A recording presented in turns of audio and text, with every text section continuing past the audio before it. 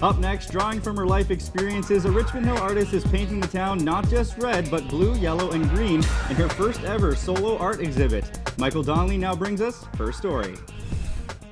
I have actually a very special painting, to me at least. It's a broken tire. It's just a broken tire that I saw, and it's just, I think it's really beautiful to me. But it turns out a lot of people thought that it looks like a dragon or something. Like, it's actually pretty cool. Like, it's, because most of my stuff are very colorful, but that piece is black and white, so something different. Richmond Hill artist C. Lau is living out her dream as a painter, but you would never guess that she has not had any formal training. I never really went to art school, but I always liked art when I was a little kid, and with a new, immigrant family, to go to art school is not something that your parents will encourage you to do. Everybody has to make a living, but eventually, my dream comes true. After now that I have 2 girls, and just beautiful life.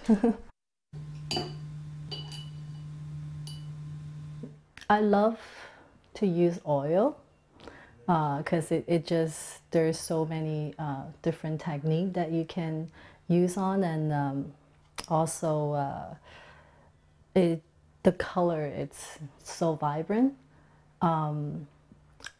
I have a very wide range of subject that I like to do, from landscape, flowers, to people. Just as long as it speaks out to me, then I would like to paint it. And now, many of her paintings are on display at the Richmond Hill Center for the Performing Arts. It is her first solo exhibition. Wow. Just take pictures. That one's really nice. I have about 20 pieces there. It ranged from landscape.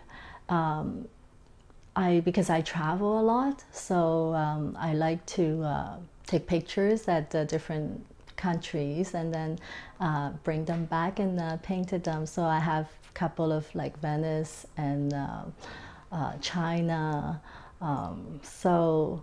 And I also have a few abstract pieces, flowers. I like flowers a lot, as you can see. So yeah, it has a very big variety. Admission to the exhibit is free, but C says many of her paintings are available for sale. A portion of the proceeds will go to charity. I always wanted to do some charity work. So for this exhibition, 10% of the proceeds will be donated to sick kids, and another 10% will go to Princess Margaret, just because I have friends that they're going through, tough times right now for cancers and fighting for cancers and all that. So I try to do whatever I can to hopefully it makes a little difference.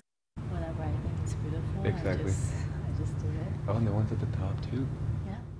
I am beyond happy.